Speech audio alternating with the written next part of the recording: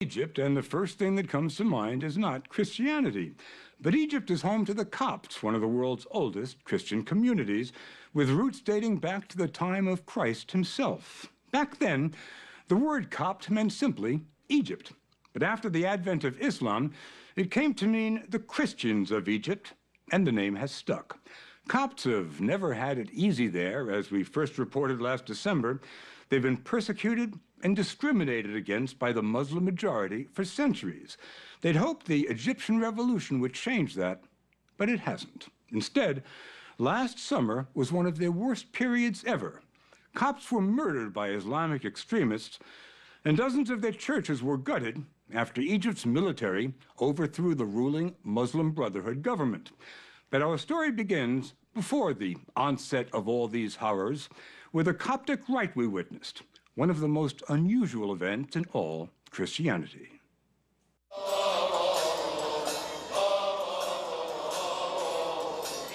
Like the Greeks and the Russians, Copts are Orthodox Christians. But they have one thing in common with the Roman Catholics. They elect a pope. And in Egypt, it's a public ceremony. It all happens in Cairo's Grand Cathedral. This was the first papal election in 41 years, and Copts from all over Egypt had come for what was likely to be a once-in-a-lifetime experience. It's the last step in a process that has narrowed the candidates for pope down to 3. But the final choice is made by a boy who is blindfolded and led to a crystal chalice containing the 3 names. The name on the piece of paper the boy picks becomes the next pope of Coptic Christians. They believe his choice is not a roll of the dice, but is inspired by the divine. When the name is read out, pandemonium reigns.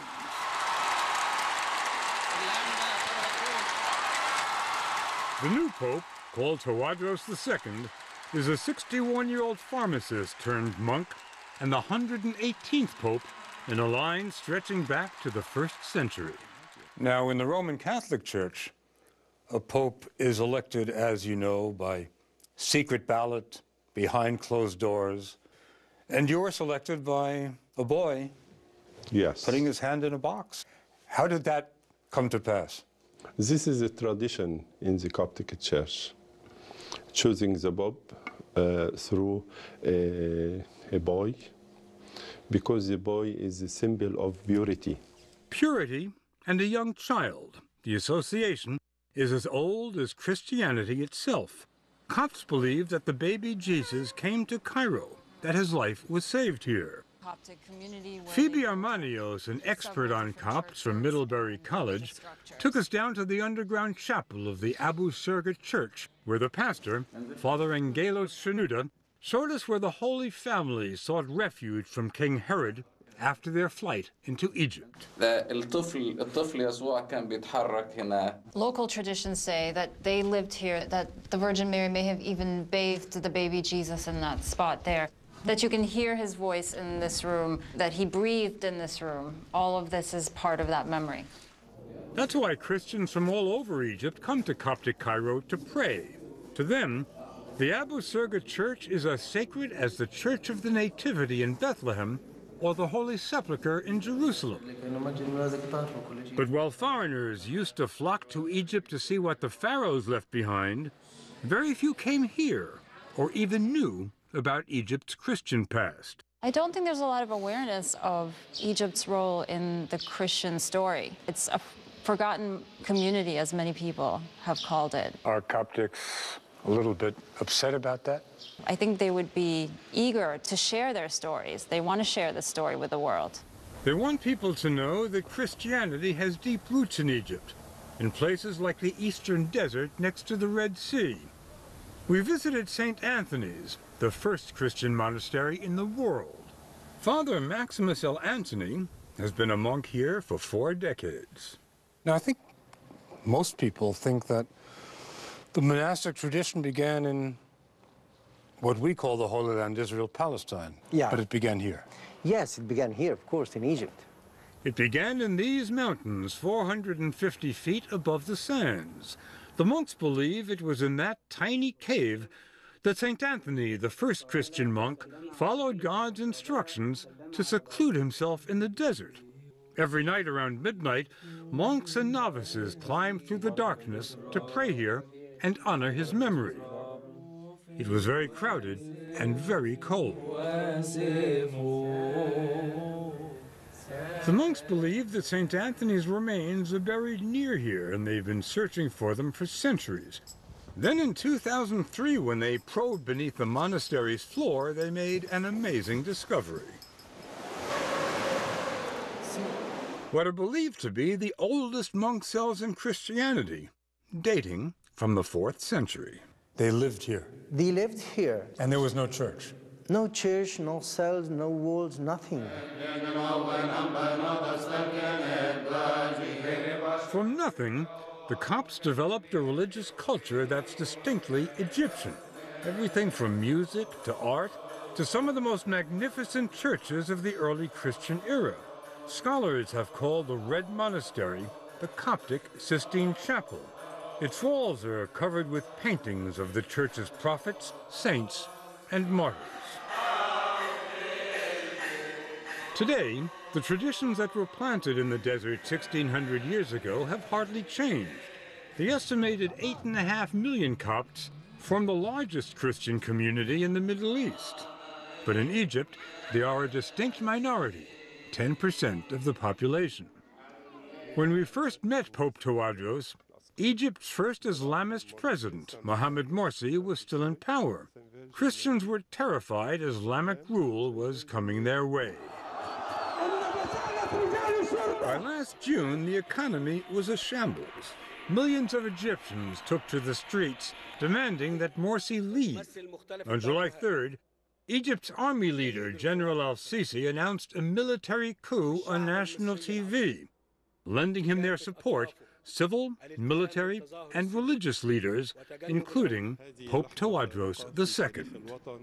Wasn't the mere fact that the Pope's picture was taken next to General Sisi, dangerous? Wasn't that enough to incite the Brotherhood? Heba Morayev, who headed Human Rights Watch in Egypt, says the Pope's support of the military was denounced at Muslim Brotherhood rallies, which often blamed Christians for conspiring to overthrow Morsi. When you talk about anti-Christian dialogue, what are you referring to specifically? Accusations that Christians were responsible for the coup, chants that would call Christians the Pope's dogs.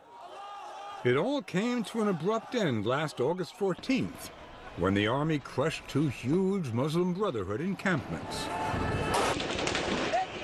Close to 1,000 protesters were killed. The dispersal of the 2 sit-ins on August 14th were the most bloody incidents of police violence we've ever seen in Egypt. As word of the killing spread all across Egypt, Muslim mobs began attacking Christian churches. This cell phone video shows one surrounding the Coptic church in Sohag, 245 miles south of Cairo, battering their way in, setting it on fire. It took a while to destroy the cross, but when it finally came down, the crowd began shouting, "God is great." Over the next 2 days, devastation like this was visited on more than 40 churches. We never expected that they will turn so fierce and vicious in their attacks. Yusuf Sidholm is the editor of Egypt's most important Coptic newspaper. Well, how did you explain it? I mean, why was there such violence? They were furious about the Copts, and they wanted really to punish them for that. And right outside Cairo, in a town called Kardassa, a mob broke down the gate of another Coptic church complex. Reda Gurgis, a caretaker, was there. They looted everything, from chairs to pews. They stole anything that could be carried. What they couldn't carry, they destroyed. How did they set the church on fire? They set the whole place on fire with Molotov cocktails and gasoline. And on their way out, the attackers left behind a calling card. Graffiti saying that Egypt is Islamic. The whole complex was gutted. Everything was incinerated. Pews, paintings, Bibles. The Copts that supported the overthrow of Muslim Brotherhood rule were overjoyed when the army took over. But when they saw their churches in flames, they realized they were paying a price for siding with the military and that they were on their own. No one was going to help them. But martyrdom has always been at the core of the Coptic religion. Suffering, Copts believe, deepens their faith.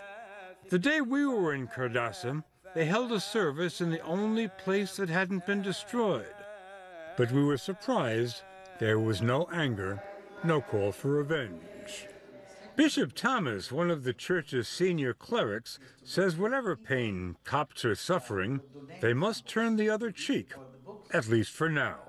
Forgiveness is a very important principle in the Christian life. When you are able to present forgiveness and love, you are able as well to ask for justice. One day in this life, justice has to be fulfilled. One day, perhaps, but it's not happening now. 4 Copts, including 2 children, were killed last October when masked gunmen shot them as they arrived for a wedding. Thousands attended the funeral for the church's latest martyrs. In every period, we must present some martyrs.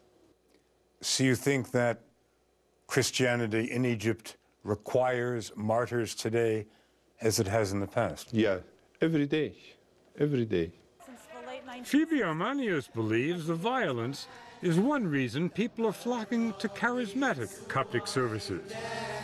She took us to one at St. Simon in Muqattam in Cairo, one of the largest churches in the Middle East. 2,000 people attended the night we went, and the service was broadcast all over the country. It went on for 3 hours and ended like no other we had ever seen, with public exorcisms.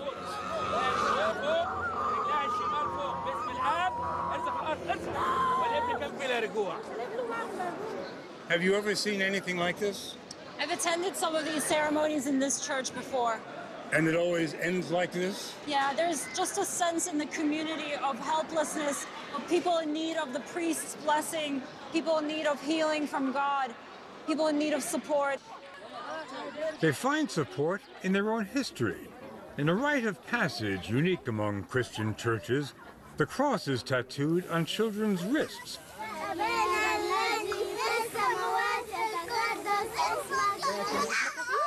It hurts a little, but the pain doesn't last. It's a tradition that dates back to the Middle Ages, when Muslims forced Copts to wear the cross as a sign of identity. Today they wear it as a sign of pride.